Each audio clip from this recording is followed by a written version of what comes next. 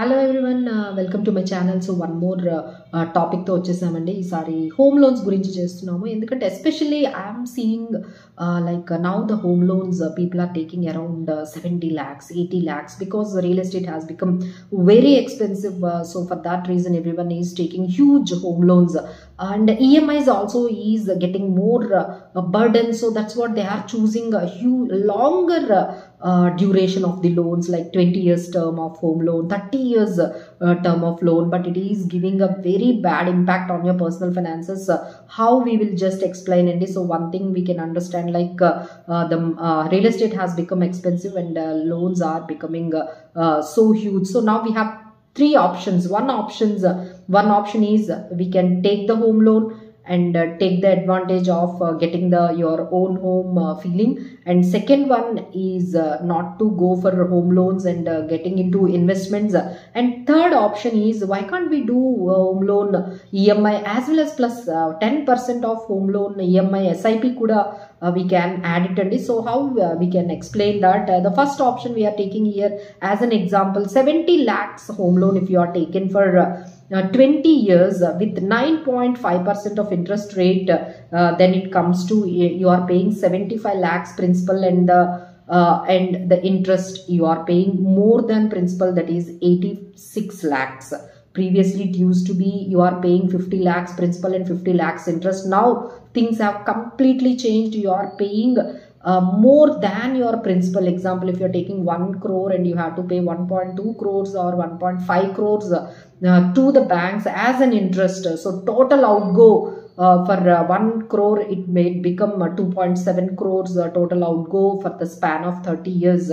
So in this case, if you are taking only 20 years term, then 70 lakhs is the principal, 86 lakhs is your interest. If you are taking for 30 years, the principal you are paying is 70 lakhs and the interest you are paying double, that is 1.5 CR. So you can understand how much it is increasing if you are increased the term of the home loan to another 10 years. So what are the options we are having? We are giving three options, and one option is just do the repayment at least 7 lakhs in the span of 10 years. First 10-15 years if you pay at least 7 lakhs, like 50,000, 1 lakh, whenever you are getting any kind of bonus or increment, if you can manage, then you can save almost 68 months you can pay earlier. And if you can pay at least extra 1 EMI instead of 12 EMIs in a year, if you pay 13 EMIs, then you can save at least 4 years. You can before you can close the loans, that you can save lot of interest on that. Or if you can see that SIP plus that calculator and SIP plus if you can't do the both, like you couldn't able to pay the prepayment, or you couldn't add any kind of EMI, then what you can do is add 10% of SIP. If you do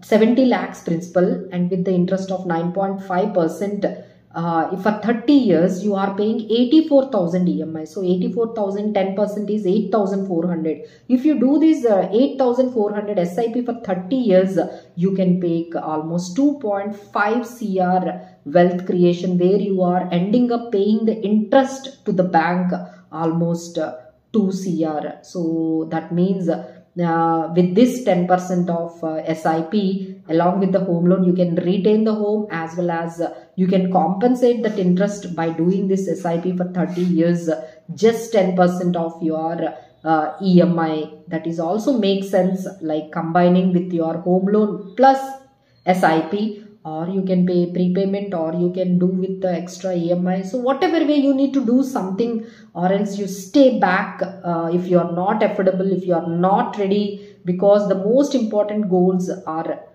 children higher education as well as your financial freedom and your retirement planning. If you are not comfortable of completing these two, then don't go for the home loan at all. Home loan is a third priority, not the first priority. For more clarification, please reach us or experts while taking any decisions, major decisions like this of buying home on loans. Thank you so much for watching, and please stay tuned and please subscribe our channel. Thank you so much.